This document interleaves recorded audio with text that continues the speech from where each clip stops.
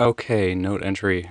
Now I picked a walking bass line on purpose because walking bass lines have pretty simple notation, and this is a simple video, and I am a simple man. So it starts with a bunch of half notes, which if you're a bassist, this is like a two feel. Okay. There are probably a jillion ways of doing this. This is what I would do. I press enter. Notice what this does. Well, it does two things. It brings up the caret, Carrat.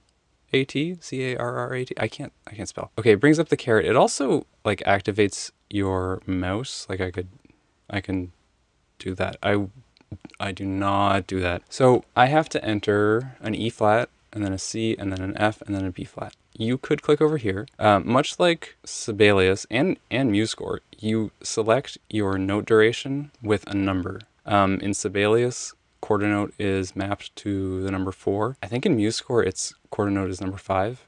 I could be wrong. In Dorico, quarter note is 6. So 7, as you ascend the numbers, goes to longer notes. 7 is half note. So if I press 7, see up here it switched? So whatever is highlighted here is the note, like the note value that I'm going to play or enter. So if I hit 7, and then what did I say? E flat? There's my E flat. To be honest, the way well, let me just enter this stuff. So E flat, and then C, and then F, and then B flat. Now here, so I'm going to hit enter to stop note input, because I'm going to fiddle around with some stuff here. This B flat should actually be an octave lower. So I wonder, in Sibelius, I think I could click and drag it. I don't know. In Dorico, I'm going to hit, oh god, it's a key command. Get ready. So that what I'm doing is it's option command down. If I want to just move it, it would be option. So this moves it diatonically. I'm holding down option or alt and pressing up and down. On PC, it's alt, right? So it is the same on PC. And if I want to flip it down the octave, it's option plus command. This adding command to a pre-existing key command is a pretty common convention. It like amplifies the command, right? So if you're moving something with option and an arrow, if you want to move it further, you do option command arrow. If I want to make a selection, I hold shift. Like if I want to select this note and the next note, I hit shift arrow. Oh god. Oh, keycaster. Oh no. Oh, that's too bad. You'll have to take my word for it. I'm hitting shift arrow. Oh, actually, this is a bad example. Let me add more notes. Right. So if I want to select this note and the next note, I'm hitting shift and arrow, right? If I want to select the whole bar, it's shift command arrow. I think that's the same on Sibelius, right? So, oh, and on PC it's control, right? So there's like the do a thing hotkey combination, and then there's do more of the thing, which is that combination plus command. Okay. Anyway, let's get back to note entry. So I've already shown you, but we'll do it again. I press enter. I press the note value I want, and I type the note in. What was it? E, C. There we go. You can get out of this note entry mode by pressing either escape or enter. I habitually press escape because that's how you do it on Sibelius, but enter works too. So I'll do the next bar. I need a G and a C. Oh, by the way, I don't know if this is like by default, but generally speaking, when you hit enter, the note value kind of by default switches to quarter note. I wonder what would happen if I do it here. Enter. Yeah, interesting. So I guess it defaults to the note value that you're on when you enter note input mode. And if you're on a rest, it'll default to quarter note, I guess. I don't know. What do I gotta do here? G and C. G, C, and this. Oh, they're both the octave down. Check this out. I'm gonna select the notes in this bar by pressing shift right arrow, which Keycaster doesn't like, and then I'm gonna drop them down the octave. Simple. The next bar, we have different note values. We've got a dotted quarter, and then an eighth tied to a quarter, and then a quarter. Here's how we do that. Enter. I'm already by default on quarter notes. I press period, and then I type the note in F. Now, oh no, it's not a dotted quarter at all. It's a quarter note tied to an eighth note. But over here it says it's a dotted quarter note. Two things. First, those are the same thing, right? A dotted quarter note is, it's a quarter note tied to an eighth note. Thing number two, depending on what else goes into this bar, that value might change, or that the appearance of this dotted quarter note might change. Because if I were to end the bar there, believe it or not, the quote-unquote proper way to type this in, or the proper way to lay out the notes in the bar is like this. Let me give you a better example. Quarter note, dotted, but I'm going to put the dotted quarter note on beat 2.5. So the reason it's definitely not going to let me do that is because in music, in music, in 4/4, basically this is basically a hard and fast rule. You need to show the space between beats 2 and 3. You can call it like the invisible bar line, but just for legibility's sake, for the musician, you got to show where the middle of the bar is. And if you obscure that, like I think the way to do this is, so I'm on dotted quarter note. I'm going to press O for forced duration. This is, I know you can read it. I get that you can read it. But in a sight reading situation, this is really annoying. 1, 2, it's just a little bit awkward to read. And I really don't mind that Dorico is making me write properly. If anything, it's helpful because I don't have to go back through my work and proofread it to make sure I'm following the conventions of music notation. Anyway, and either way you can turn it off. You can force whatever you want. Blah-de blah-de blah. Okay. That was a big tangent. So we're entering notes. We got a quarter note by default. We're adding a dot, and the note is an F. Oh my god, it's not a quarter note. We've gone over this. Then we are going to add an eighth note tied to a quarter, which, by the way, is worth the same as a dotted quarter note. So I don't need to change it. I'm just going to type in B. Now it is the octave up.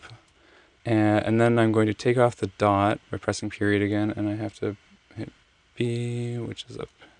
So yeah, it's a little weird that initially we wanted a dotted quarter and we typed it in and it went quarter tied to an eighth. But on the flip side, I didn't have to do any tying here because this is essentially dotted quarter, quarter. But Dorico has said, well, a dotted quarter note belongs on beat 1 if it's followed by a note. And then a dotted quarter note absolutely does not belong on, the end of 2. So instead it breaks up for us. To me, this is great. And as somebody who does a lot of proofreading and editing, I really wish that Sibelius would do that because I spend a lot of time cleaning up rhythms. Anyway, okay, so I'll just keep typing. So remember, I'm pressing enter. It defaults to quarter notes. But what do I want? I want half. So I'm going to hit 7, right? Or I could click it, I guess. And then I'm going to type in E. There is actually a way to type things into a specific octave, but I don't care. B. Okay, and then I have to do this dotted quarter thing again. So I could enter that again, or you could, if you're like me and you're really lazy, this is actually more work, I think. But I'm just going to copy this bar and paste it and then move the notes. It is another way of doing things. So this one should be a C, so I'm going to move it down. This should be a G. Notice when I'm going through to select notes, and when I hit right, I'm not just going to select this first note. It actually grabs the whole thing, which is useful, and it's exactly what I want. So I'm going to move this up to a G, and then move this down to a C. Oops. Or sorry, an E. Cool. So that's just another way of doing things. I'm going to add an F. I switch to quarters. I dot it. E.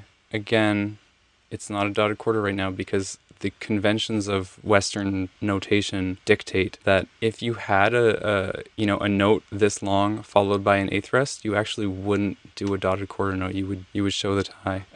But in this case, that's not what we're doing. We have an eighth note, so that's 5. And what's the note? F. Is it F? No, it's D. Now here we have a tied note. How do we do that? There are a couple ways. I have a dotted quarter of another D. Let's get out of note entry mode. So here's one way. I'm just flipping around here. I'm just going to press T. There you go. Now this is odd. That looks a little odd, but this will become a dotted quarter in a sec. So I'm going to keep entering notes here. Do I really want an eighth? I think I do. So I could enter eighth, type in a G, press T to tie, I think. Quarter note, G, yeah, cool. And look, this corrected itself. And then what am I doing? D. Great. It's one way of doing things. What's the other way? Let's see. Okay. Oh, here's another kind of weird way to do it. I probably wouldn't do this. Shift, Option, arrow just kind of extends the note. Works. I could do that again here. Press G. Oops. Press Enter, then press G. Shift, Option, arrow, extending the note. Heck, I could just stick on eighth notes and enter every single note like that if I wanted. You would not do that. D, Shift, Option, arrow, extend it. In this like really simple notation example, you wouldn't do it that way, but when things get weird, that is super handy. There's really nothing complicated enough to warrant typing it like that. What else can we do in this example? I'm looking at bar, what is this? 4, 8, 12, 16. Yeah, 16. On my sheet, I have a quarter note, and then 2 quarter rests, and then a quarter note. So this is actually a good bar to look at for one other kind of concept. So I'm going to enter the B flat, and then I need to put my next note in on beat 4. How do I get there? I'm stuck on beat 2. I don't want to click anything. There are 2 ways of doing it.